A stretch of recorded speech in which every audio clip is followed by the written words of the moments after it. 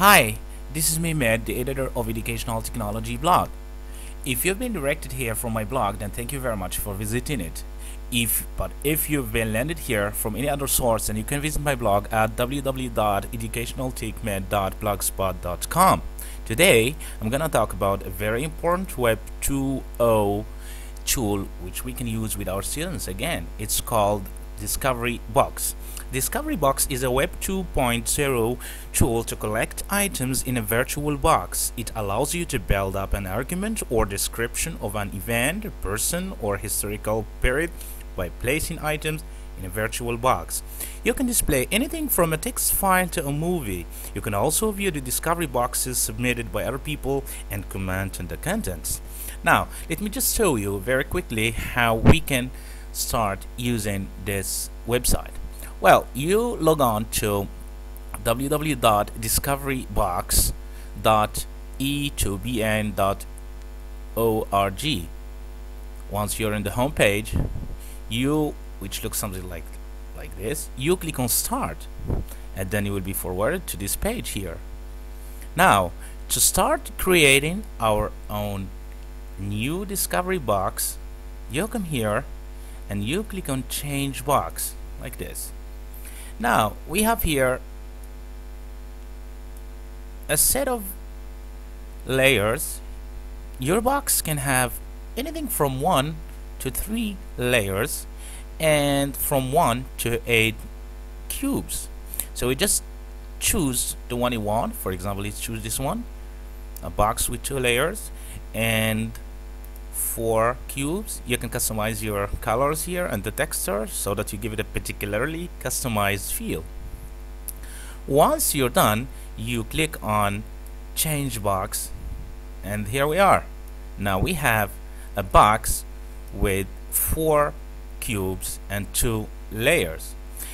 Here in the top center of this box, we have the assets that we can add to the boxes. We have images, text, sounds, videos, files, links, PowerPoint, PDF, and many more.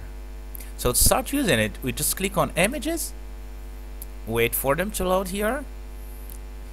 This part here, we have many images here which have been already downloaded here, and you can choose your images. Click on your images and choose the ones you have in your desktop or anywhere in the net, or you can just choose images that have been given here.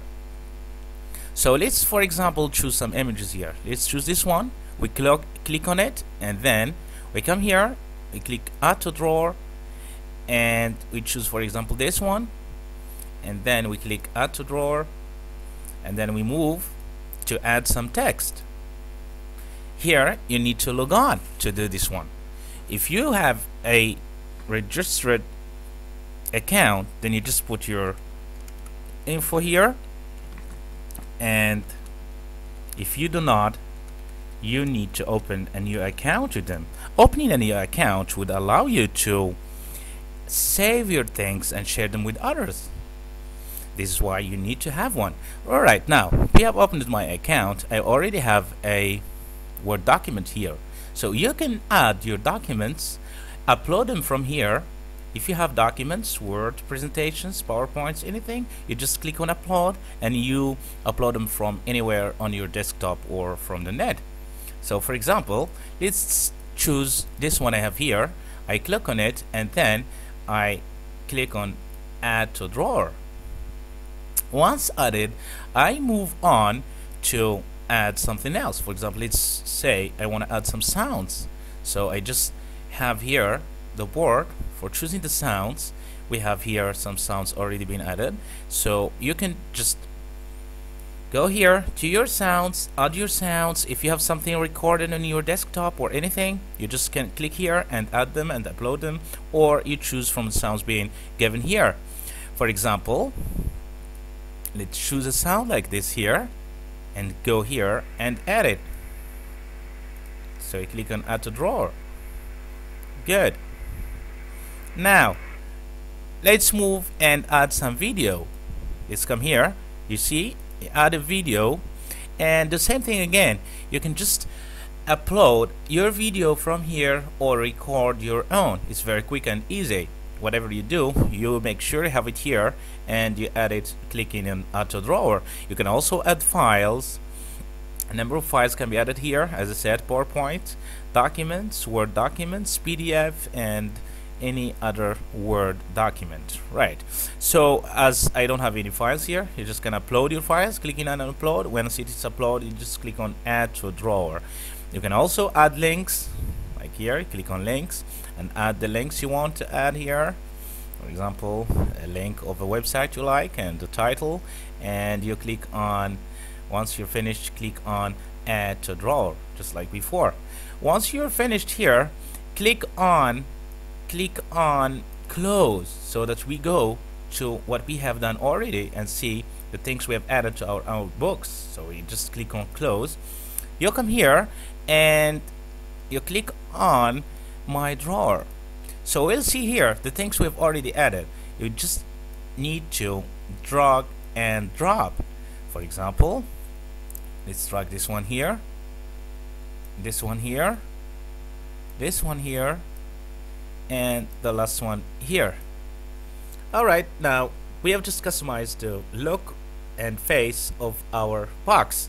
Once you're done, you click on Preview. Click on Preview to see how does it look. You see now, this is how our own new box looks like. You can have a title here and write a title here and the description of this one.